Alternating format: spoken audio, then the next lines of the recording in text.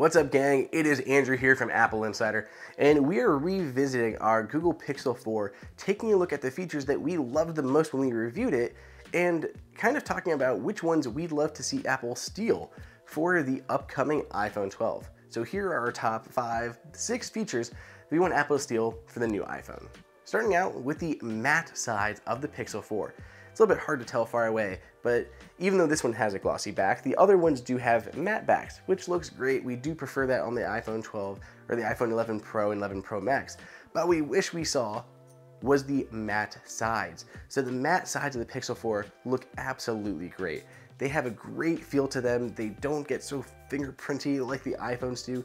The stainless steel bands around the iPhone, they feel nice, but they're so glossy that they just show fingerprints like none other, especially on that space black version. So we'd love if Apple would come out with the same stainless steel bands, but slap a matte finish on them instead to match the backs of the iPhone 11 Pro. Next up is that 90 Hz display that we have in the Pixel 4.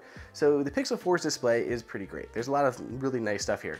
But the one thing that we like, that we specifically want Apple to steal, is that 90 Hz refresh rate. It's not at 90 Hz all the time. It drops down to 60 when you're doing things like reading or nothing that's kind of moving on the display. But if you're scrolling or doing anything that kind of has a lot of motion to it, it kicks up to 90 Hz. And that looks pretty significant. When we're comparing the two side by side and feeling them, the Pixel 4 just feels more smooth and immersive than the iPhone does, because you can tell that you're kind of flicking around on a display, where this one feels more natural. Now, Apple already has 120 Hz displays in their iPad Pro, so we'd love if some of that tech would come down to the iPhone 12 Pro or iPhone 12 Pro Max. Something that makes it, again, a little bit more of a pro display, separates it out from the base iPhone 11 or base iPhone 12, and it just has a nicer look to it. So 120 Hz or 90 Hz display, something we'd love to see on the next iPhone. Next on our list of features we want Apple to steal is the onboard assistant. So Google Assistant on the Pixel 4, a lot is actually processed locally on the phone itself and not sent to any servers.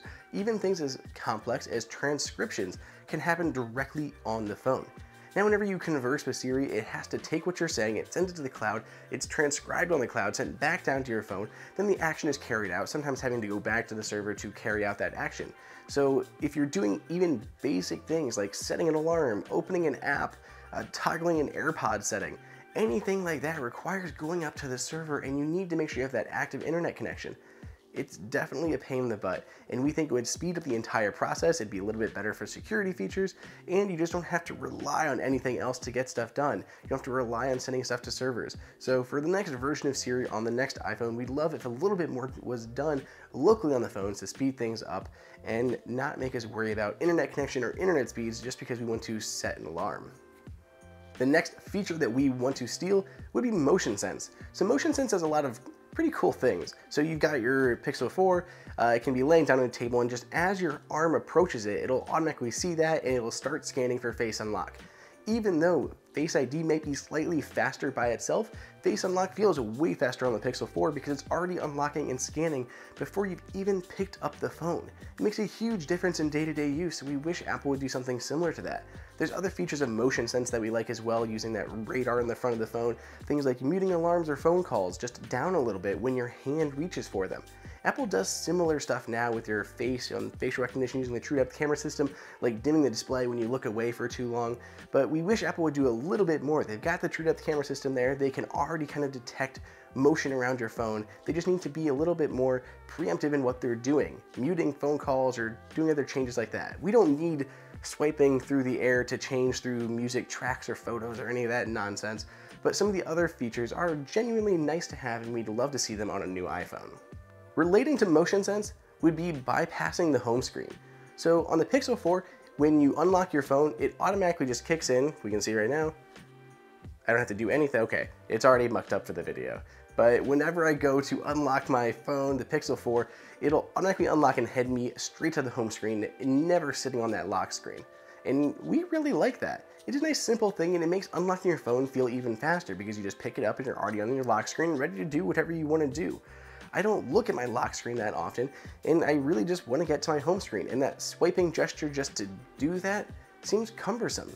It seems faster by far on the Pixel 4 and more seamless experience. So we'd love, even if there is an option to sit on your home screen or your lock screen if you want to, we'd love if you could just pick up your iPhone, automatically unlock, and send you to your home screen without any fuss. Lastly, the last thing that we want Apple to steal for the all-new iPhone would be that higher resolution telelens. The Pixel 4 only has 2 cameras on there, a wide-angle lens and a telelens, but while the wide-angle lens is the same 12 megapixel as Apple's, the telelens is a beefy 16. That 16 megapixels make a big difference when taking telephoto shots. And if you compare them side by side, an 8x shot on the Pixel 4 versus an 8x shot on the iPhone 11 Pro Max, there is a huge difference. It looks so much better here on the Pixel 4. And part of it is the AI that they're putting behind it, and part of it is just a higher resolution sensor. The telephoto shots, you're already zooming in with that telephoto lens. I can zoom up to 10x zoom on my iPhone, but it doesn't really matter if it looks like garbage. So we'd love to see a higher resolution telesensor on there. We don't need it on the wide or the ultra wide because we're not zooming into those shots. The ones we do zoom in on are the ones with the telephoto lens, and that's the one that Apple needs to increase the resolution on instead of sticking at 12 megapixels for yet another year. So the new iPhone, definitely beef that up. So that pretty much covers it. Those are the features that we love on the Pixel 4 that we'd love Apple to steal for their upcoming next generation iPhone. Let us know down below in the comments which of those features that you like that Apple should steal, or if you have a feature that you want to see on the iPhone 12 that we straight up just didn't mention. Let us know down below in the comments, or you can reach me directly on Twitter and I'd love to talk to you about it at Andrew_OSU. Hey everyone, did you guys like that video? Be sure to click on that like button so we can create content that we know that you guys want to see. And follow Apple Insider on all social media channels. If you want the best prices on any Apple gear, check out the Apple Insider price guide that is updated daily. And until next time, we'll see you later.